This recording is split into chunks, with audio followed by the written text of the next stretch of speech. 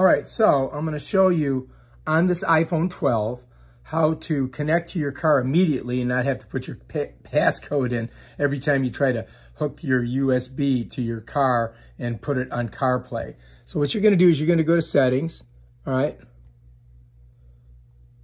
So what you're going to do is you're going to go to Settings, right? Click on Settings. Then what you've got to do is you've got to go down to,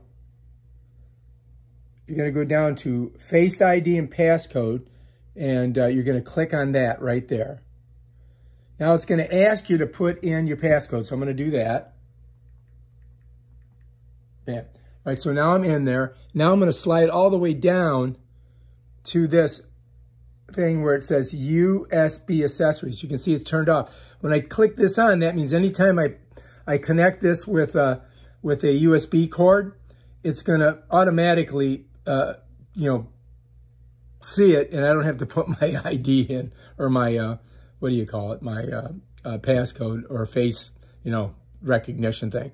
So you just turn that on and bam, Bob's your uncle. So that's how you do it. Now when you get in your car, you're not going to have to keep putting your passcode in every time.